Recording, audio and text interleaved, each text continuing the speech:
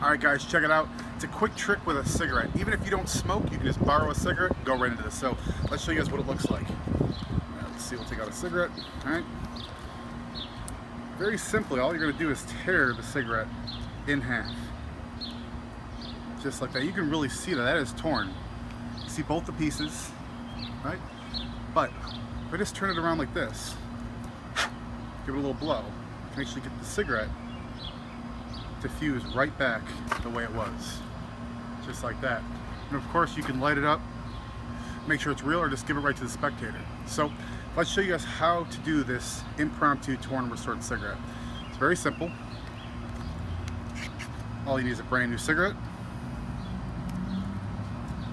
And if you look at any cigarette, there's going to be a line. On this one, it's very obvious. It's the difference between the filter and the paper. But sometimes it's like a white, maybe 1/4 of an inch that sticks out. That's what you're aiming for, right where the actual filter ends. Okay, so you're just going to go ahead and just crack it just like this. All right, you're going to be doing it towards the ground like this. Okay, I'll just show you guys. Just like that. So you're trying to get the least amount of white on there. Okay, the more times you do this, the better. What you're going to do is you're first going to show the tobacco inside. And as this hand goes away, you're going to show the tobacco on this side. When you're doing this, what you're going to do is just go ahead and wiggle your fingers and let the tobacco just fall out.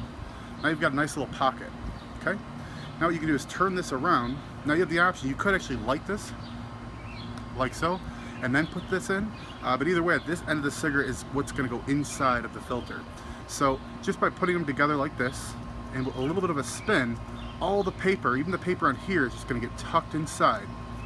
Just like that. So if you just do it with a nice little magical gesture and a blow, the move will be done. You can now remove your hands and show the cigarette completely restored.